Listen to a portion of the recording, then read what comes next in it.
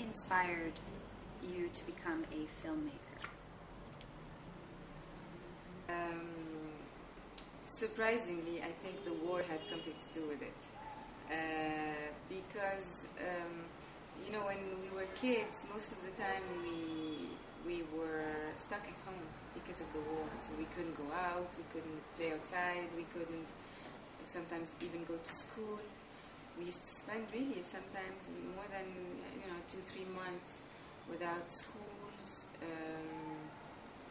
So I think during these times, boredom was a big part of my life. As a child, you can't do anything. So TV started to become a very important part of my life.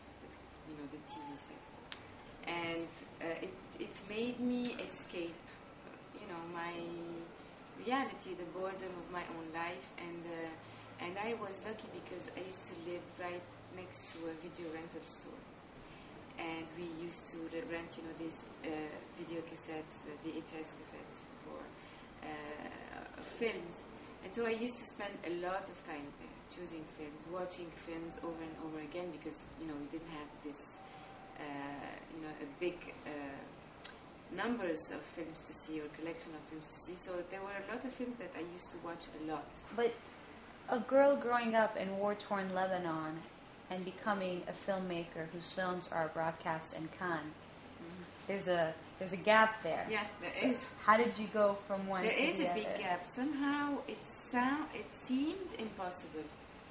It seemed like it was going to be the impossible dream. But I don't know what it is that made me believe in that dream. Not only believe in it, but I was sure that I was going to be able to do it somehow. I don't know what gave me this confidence, even though it sounded really impossible. Because, like you said, war-torn country, Arabic country. A woman, this was not something that scared me. Never. That's very strange. But I feel a little bit irritated when we have conferences about the power of women, or when we celebrate Women's Day, because I don't think that we should be looked at in that way.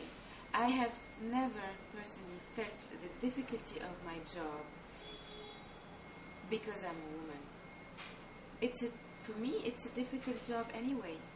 It's a difficult life anyway. But you never thought about the perception as opposed to what you... No, I never thought about this. And I never felt the difficulty or the look of other people, looking at me in a skeptical way because I'm a woman. Never.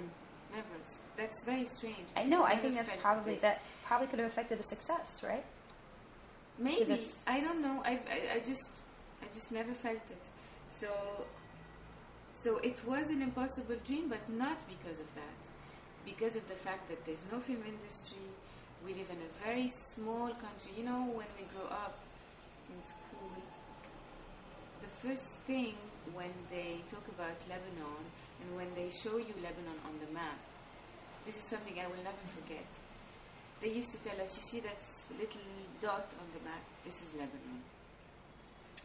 You barely see it. So you grow up thinking that you come from a small country, you will never make it. It's impossible to make it. It's not even a dot on the map. So how can such a small country be able to do anything? So and we do have this, even though we have this humongous pride as Lebanese, somehow we do have this doubt. And I see this doubt in all the people that even doubt my ability in making a good film. This brings us to talk about your first big movie, Caramel. And I read that you said that caramel was sweet and salty, sugary and sour. It talks about the delicious sugar that can burn and hurt you. It was a time where I was asking myself a lot of, questions about us women. And I was not happy with what I was seeing. I wanted to identify to another Lebanese woman, and I wanted to look like not to look like, you know, when you're young, you want to identify to somebody, you want to find an idol, and unfortunately, I could not, because I felt that the Lebanese woman was very self-conscious, was not at ease with her body, was very conscious of what other people, how other people see her. I felt the weight of, you know, how other people look at you. So there was a lot of, you know, the fact that why do we go to extreme so much? Why do we have to, you know, do all these things to ourselves, to our bodies, to our faces? I'm talking about, you know, the Plastic surgery. the excessive plastic surgery. Why is it that we have become like this?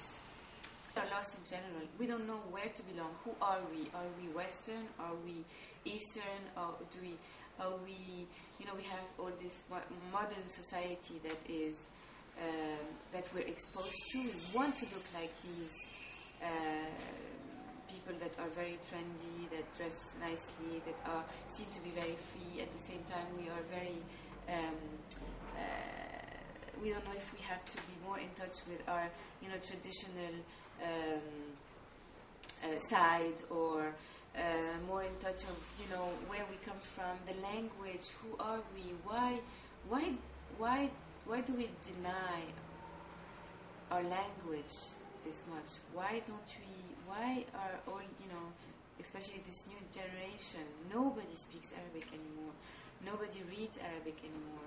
We're either talking French or English. To go back to your question, Sekkerbanit was this quest of trying to understand why we are like this. And so we started talking about, because of course we cannot generalize, and we cannot talk about one Lebanese woman. So I took, you know, 5 examples of different women from different ages, different age groups, different backgrounds, different religions, trying to live together in that same place. And I tried to tackle some of the problems these women are facing.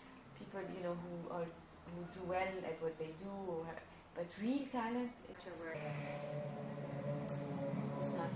transparent.